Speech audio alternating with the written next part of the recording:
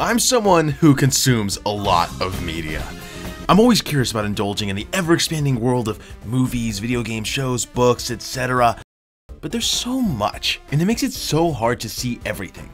I actually ran the numbers, and from the moment you were born, you sat and watched movies without sleep for your entire life, you could just barely watch every film by the age of 92. Not including TV or anything to come out after that point. It's impossible, which should already be obvious in your minds, of course, but that lends you to thinking, well, if I can't see everything, then I guess I'll just have to see the best. Which is why we have things like the Oscars and the award shows to signify and show off, these are the greats. Most of the time, like why we have critically acclaimed films and films passed down that are through grapevine alone. Why Princess Bride is so well known and loved, even though it never won an award. It's just loved by the people, the cult classic films. So, what's the point in all this? I like having my balls kicked. Did you see my message? No, I didn't. I like having my balls kicked. I didn't get your message. I like being kicked in the balls. You get no bitches! Anime as a medium has things that are completely outside the realm of movies, especially Western films. Something different. It feels as if sometimes my mind opens when I see a new concept and amazing ideas told through this style of entertainment.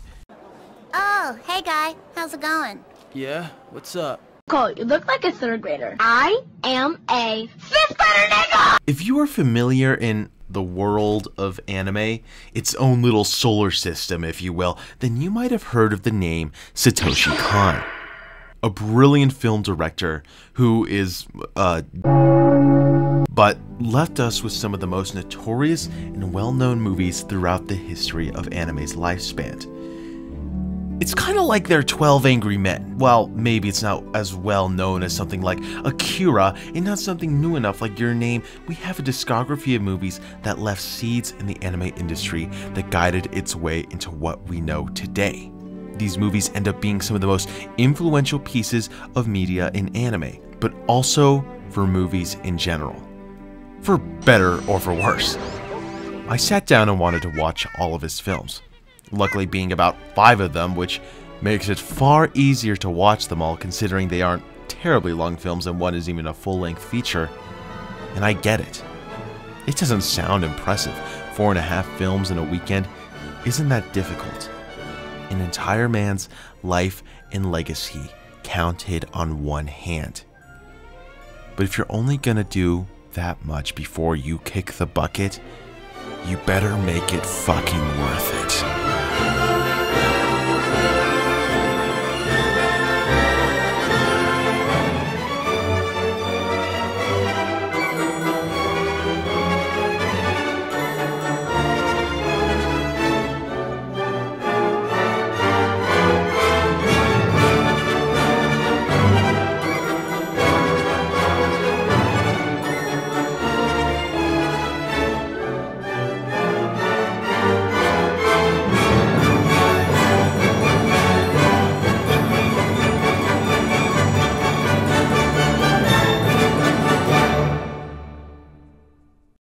Not much is really talked about in his early life.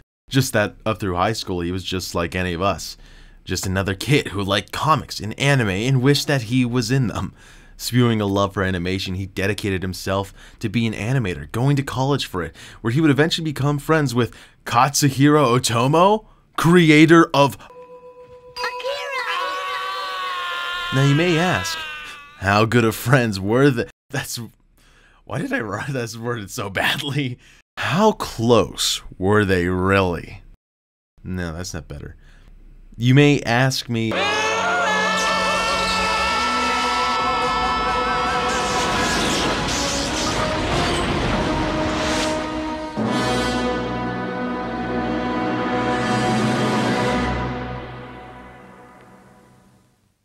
A 1995 compilation of 3 short films, the first and longest being written by, that's right, there he is.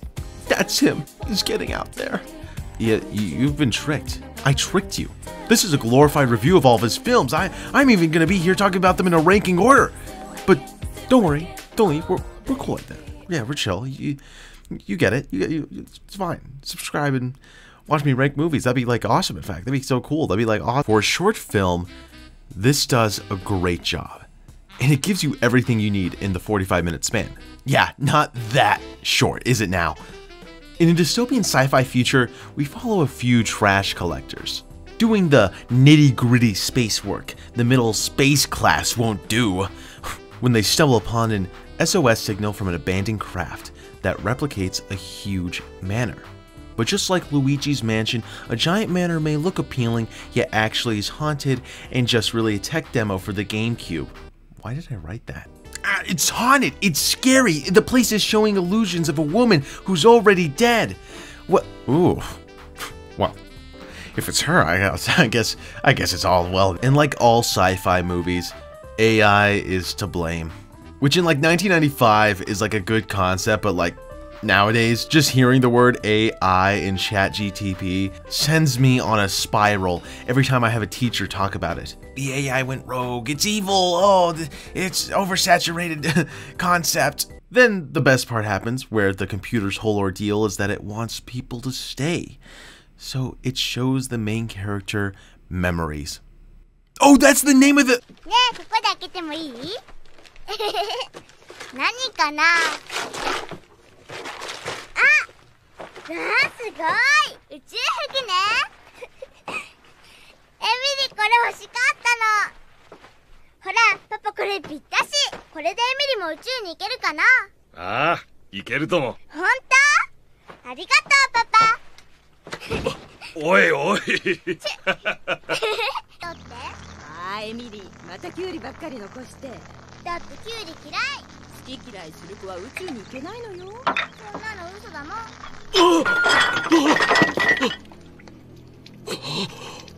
本当にもうどこにも行かないで。あなた。It shows his memories of his family and his daughter, Emily. Now, obviously our guy here is a family man, as we hear throughout the short, and can see how much he cares for his daughter. But he knows his daughter's already... おかえり。ねえ、エミリーにお土産買ってきてくれた？ねえ、エミリーずっといい子で待ってたよ。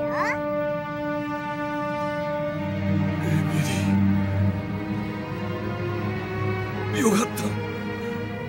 生きてたんだね。パパ、苦しい。あ、ごめんよ、エミリ。おかえりなさい、あなた。ねえ、パパ早く。おい。早く、お家に入ろう。早く早く。おい、こらこら。パパ、ずっと一緒だよね。パ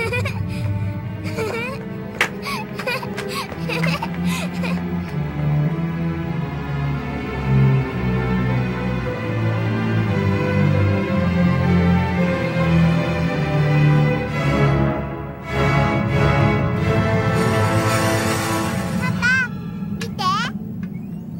これでエミリーも一緒に行けるよね。ダメだ、エミリー。パパ？あ、来るなー。うわー！パパ！あ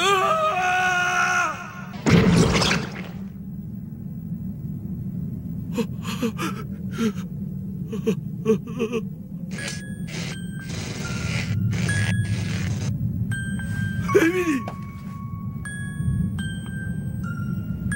エミリー。エミリー。Emily! And that's just pain. That's just... Emily! pain. That sucks. Emily. Like a siren calling to ships, this computer shows an ideal world of wishes and beauty that swallow you whole. The magnetic rose, as it swallows up all of our characters in its beauty and allure. But just like a rose, the thorns will prick you away if you aren't careful.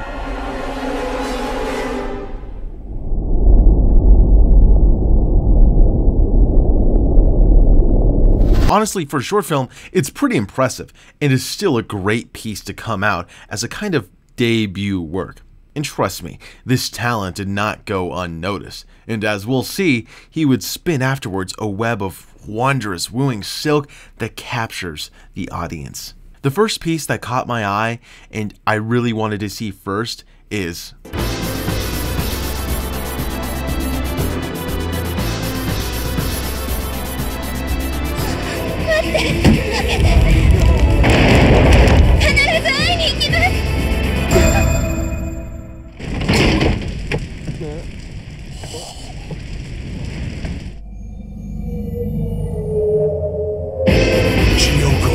Millennium Actress. okay. I'm gonna be honest. Out of all of his movies, this one kind of sucks. Like, it really does. And I was looking forward to this movie. I wanted to see it. I'm gonna out myself. I watched Trash Taste. Yeah, go on, crucify me. Do it. I'm not ashamed. I know who I am. But when Joey, the anime man, suggests this to be a fantastic film, very highly praised, I was very much looking forward to it. Oh boy, a real recommendation.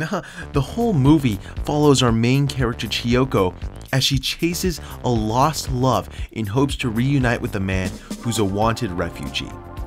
She spends her whole life on this chase as we see this journey through the discography of films she's in, as the Millennium Actress. Now, the concept alone is a great idea. It creates some great visuals and moments in the film.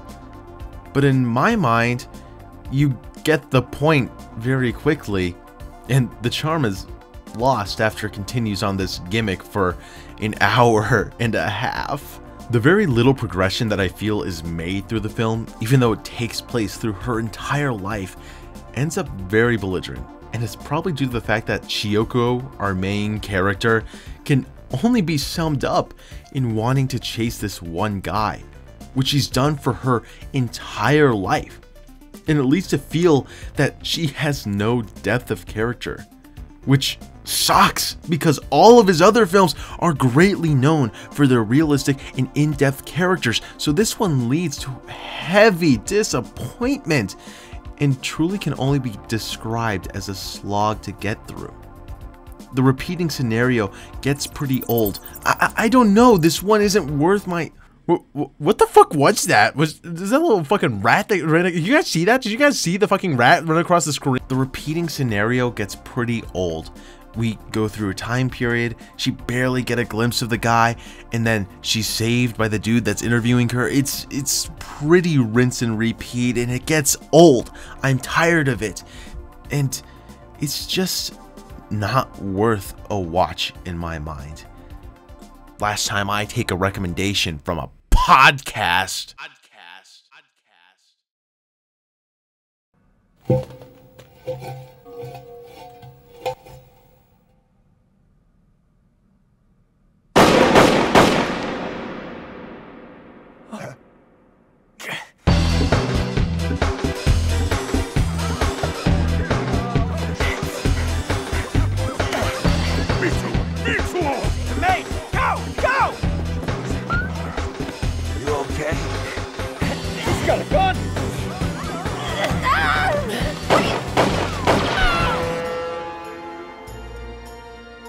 Out of the discography of Satoshi Kon, this one is easily the black sheep of the family because it stands out as not a psychological mindfuck type movie and instead tells an understandable and cohesive storyline. Which is insane. I understand this film, 0 stars on Letterboxd, if you will. It also is kind of a hard movie to originally get into, especially when watching the rest of his discography, but this movie is surprisingly really well told.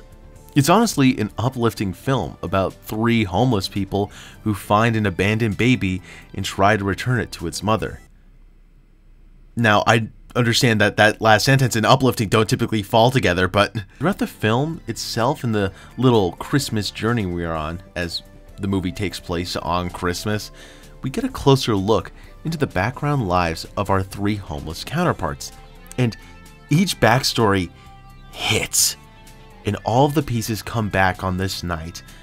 The personalities brought by each of the main cast work so well off each other, and each are an absolute delight to hear through the dialogue alone. They bounce off one another beautifully. The story has some darker elements to it, but honestly, it plays out almost in a way a Christmas type tale would, where everything almost conveniently lays itself out and coincidences lead to a happy ending, which is exactly what this movie needed. It might not be something aligned with his other films, but the reach that he shows in this film is great.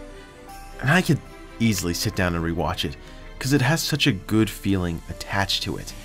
Every theme and character is built so well. So if you're feeling kind of down, or maybe it's approaching that snowy season, then this might be a really good pick to watch. Honestly, out of a lot of his movies, I sit back and think on this one extremely fondly. Sometimes it's just nice to have a happy ending. 続けるさ。今度は完成させてやる。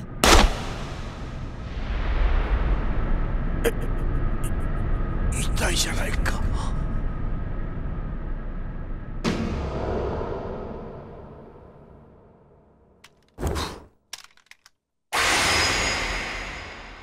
終わった。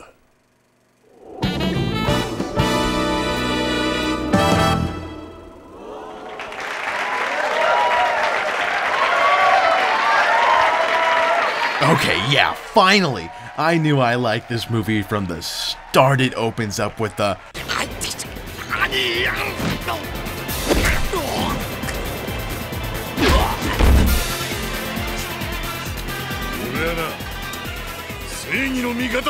oh, and there's the fucking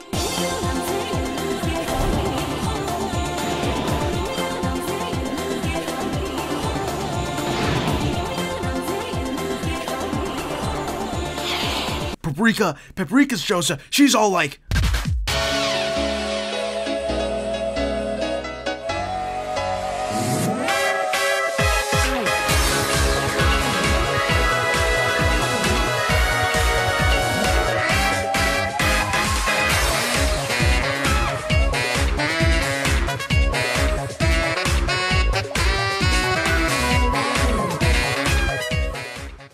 it's awesome.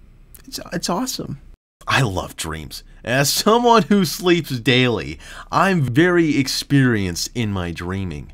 My dreams are wild. They typically include at least one cartoon character, an anime girl, in a video game world, like some wacky ass plot. It's great. My dreams are so goofy and stuff. Typically someone dies. It's really gruesome and kind of scary. This movie kind of nails the absurd dreamism reality and is super impressive in its own right. This is the last film that Satoshi Kon did before he... This movie alone was set to have an effect on the creation of Inception, Christopher Nolan. Oh my god, Academy Award. This movie, anime, influenced the real world. Oh my god, mind blown. It's also a pretty easy story to follow. With all the wackiness happening, it's surprising. It hooks you really well too and keeps the ball rolling all the way through the film. Paprika is actually an alternate personality of this girl who uses Paprika the same way Bruce Banner uses the Hulk. Except Paprika can do a bunch of wacky and cool shit and has men fawning over every fingernail. Paprika being a part of a company that has found a way to intercept dreams and consciousness. Someone then taking the equipment and using it for terroristic actions. Fucking dream terrorism? Awesome! The dream psychology is done beautifully here because you can see in people's dreams a lot of the inner psyche each person possesses in the way, real dreams do. The way their inner mind mechanics are seen, and when they change, the dreams change alongside them as well.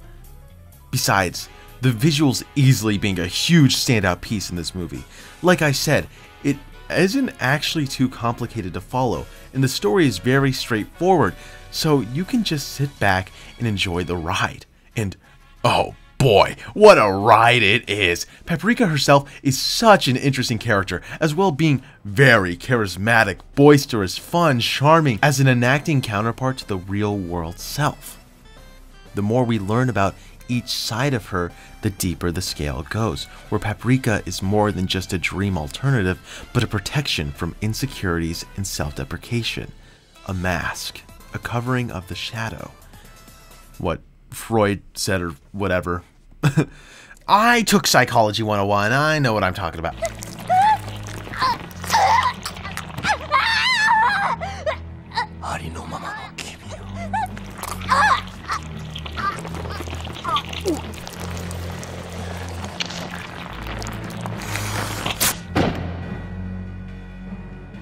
When Paprika is unmasked, it's a pretty trying scene, yet it's done so well from a writing and creating standpoint. I think Satoshi easily took everything he learned in the past to make a movie that's so easily fun, digestible, and a good experience thoroughly. If there is one criticism that I would present the film, it's that Paprika ends up with this. She ends up with this guy? This...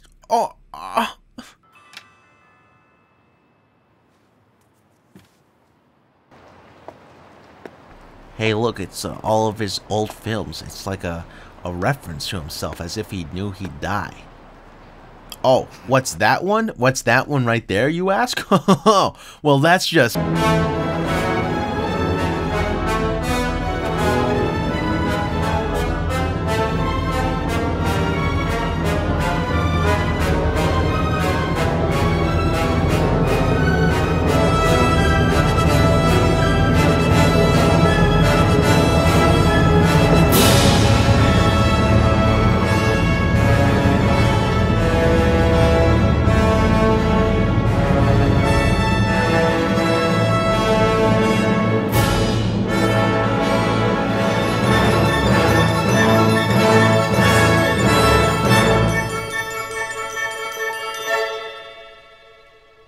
Perfect Blue was the first film Satoshi directed.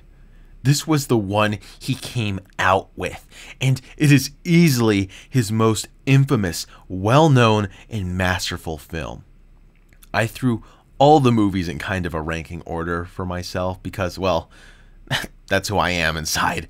And originally, I was not going to put Perfect Blue at the top. Along with my friends, I rewatched it for this video, and on the rewatch, the experience became so much more magical for me, which is why it's here.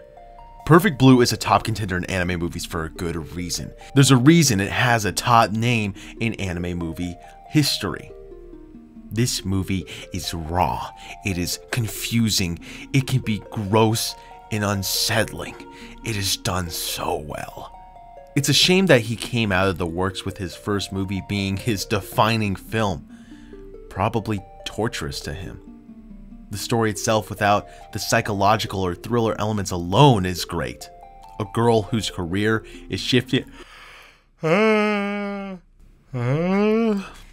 girl whose career is shifting from a pop idol to an actress and having to do everything she can just to get out there, no matter how hard it is. Now, if you've seen this film, you know exactly what I'm talking about, but there's a very hard to watch, explicit few scenes that kind of have that SA trigger. But it's acting. It's like acting for a film. So it's not real, but it still hurts and sucks to watch. Bring around the friends and family. Pop this bad boy in. Oh, just see how awkward it gets. Perfect for a date night. Women will love this one. Our protagonist, Mima, is experiencing a stalker who is seemingly following her every move, every day. Mima appears to be losing it, and the psychological and thriller aspect then enters. Reality is unbeknownst to the viewer, not knowing what's real or not. If the stalker is actually there, if Mima is having dissociative episodes, is she killing people or is it someone else? Everything is mixed up. Your brain is blending like a smoothie. By the time the reveal occurs and the big climax takes place, you are utterly confused. The climax is great. It's an amazing sequence of events, and it's captivating, it's thrilling. And then you watch the credits roll and immediately have to go to look up a YouTube analysis video. Yeah, the movie's good. The turnaround twist is surprising, and the horror and psychological aspect is done great, but still it wasn't anything that I deemed masterful.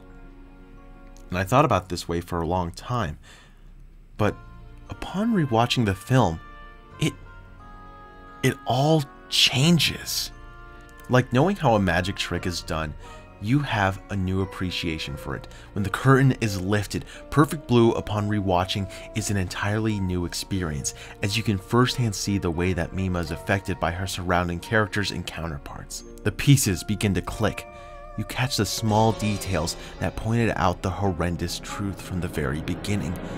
It was all there already, but just like in real life, it isn't picked up on until it's too late. How people show signs that go below the radar, and when you see it all laid out in front of you, it was so obvious. Knowing when the train is going to leave the station and where the destination is, you can enjoy the ride of this film instead of sitting idle and confused.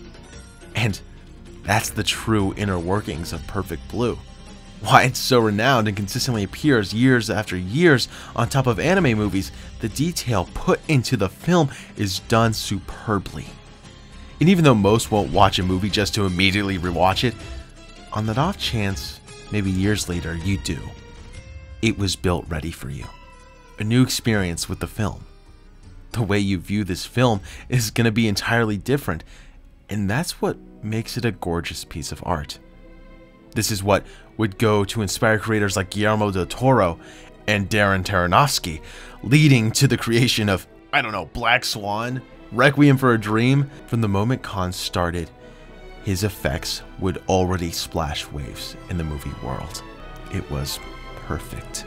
Satoshi died before finishing his 5th film, Dreaming Machine, and nobody afterwards has been able to take on this insanity-inducing reclusivity of a film besides Kon himself, at least for the time being. His legacy is practically moot. Nothing left besides these 5 films. Yet, it isn't sad. In fact, almost the opposite. Kon worked to create every piece with as much mastery as possible. It's rare to see when someone's passion can emulate off of a piece of their work, but every single piece he's done was made with everything he had, to keep pushing the limits of the creator, to keep pushing the boundaries of his own ideas, themes, and stories. If you're gonna make something, you might as well make it worthwhile. Give it everything. Don't stop. This will be better than the last. Who's insane now? Blood, sweat, and tears. This is gonna blow their minds. And it did. It mattered. None of it was in vain. He created and accomplished what so many wish they could do. The effect he created, people strive for through their entire life. His works, I can count on one hand. So, what's stopping you?